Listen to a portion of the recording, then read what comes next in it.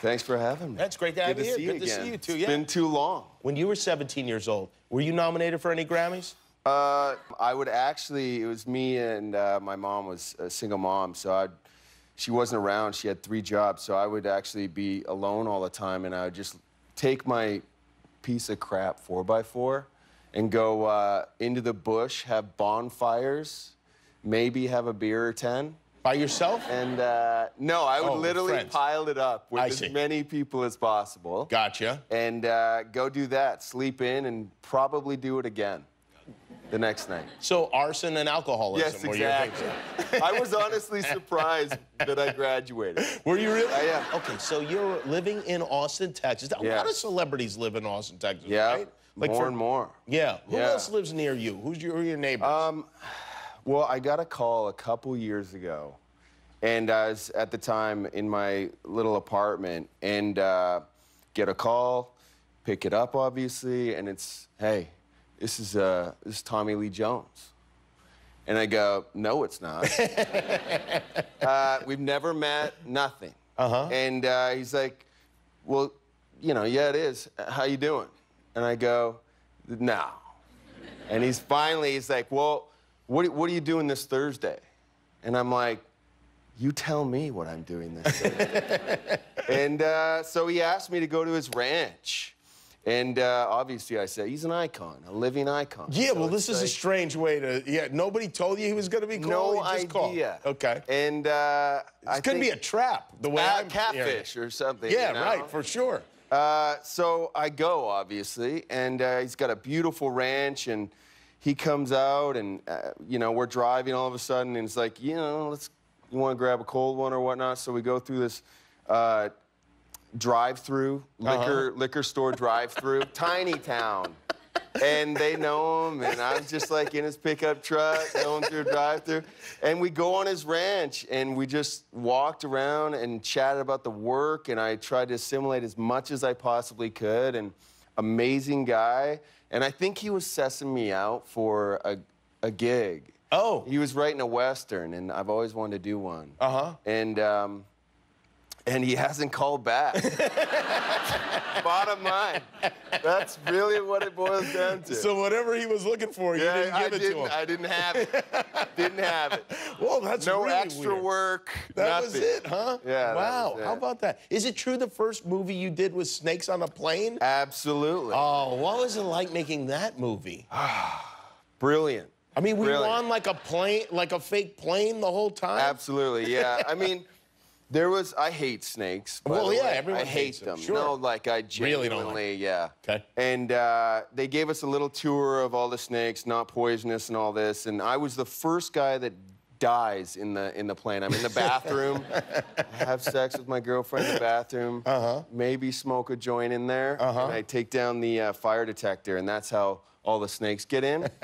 So we're locked in the bathroom, in the show, obviously, in the movie. We're locked in, and they've been biting me for 30 minutes. No, in the movie they have. In the script. Right. Right, okay. So I need 13 hours of makeup to get all the bites and all this. So we're gonna shoot opening the door and me coming out dead, so you obviously just fall down onto a mat. But you can't move. You're dead. Hold your breath. Do all that fun stuff. And so I'm like, yeah, I'm ready. I can do this. And they open the door. I fall down. No one tells me.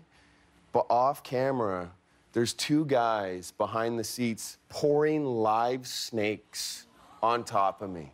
And no one told you beforehand? No one told me. What? I'm holding my breath, trying to be dead, which obviously did not happen. I lost it. I don't blame you. Lost it. I would have sued everyone on that fake plane. So everybody's getting sued.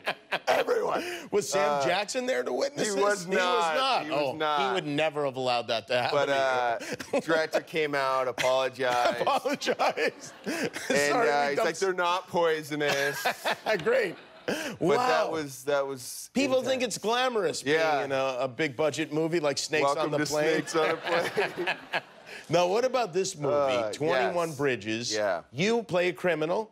I do. And you are being pursued by Chadwick Boseman. Yes, yes. Yeah. So they shut down. It's kind of an ode to the noir films that we grew up, like The Heats, and dare I compare it to like Mean Streets. It's a New York-based movie. They shut down Manhattan and hunt myself and Stephan James, who's amazing in it as well, and J.K. Simmons. All takes place in one night. Right, yeah. So shooting nights, I wish that on anyone. Oh, because you'd have to be up all night. But with that, you know, the bars are closed around 2 or 3 in the morning, and we're outside doing a big shootout in the movie. And we looked over, and it was like around 3, and there's a few women, couple guys, and they're arguing, and you have to block the streets, obviously. And it's public area, so they're right at the border of like where the blockade is. And we're like, you know, let's call you a cab, whatever. I mean, she's intoxicated, hammered. Oh, okay. Hammered. Great. Just came out of the bar, like last call, like no joke. Okay. And she's like, the defiant moment, I think maybe we've all been there. Yeah, it happens all the time. Whenever we shoot anything outside, people are like, no. No. This is a public street, and I'm standing right here. Times that by 1,000. Yeah, okay. Oh, good. And so they wouldn't, the guys, security were like, hey, you know, we'll get you a cab. What do we need to do to facilitate this? Yeah. And she's like, you know what? And then threw up all over the blockade, all over his knees down. And I'm like, we should be capturing this. Yeah, right, yeah. This should be in the film. Yeah, this is the trailer right now. I like the way you think. Yeah. They didn't get it, though? No. Well, maybe next time. No, exactly, yeah. Well, you've really made the movie seem glamorous, I have to say. Yes, it was. It was. Well, it's very good to see you. Taylor Kitsch, everybody. The music is called 21 Bridges. It opens tomorrow. We'll be back with Jesse Reyes. If you like that video, click the subscribe button, but only if you're ready for commitment.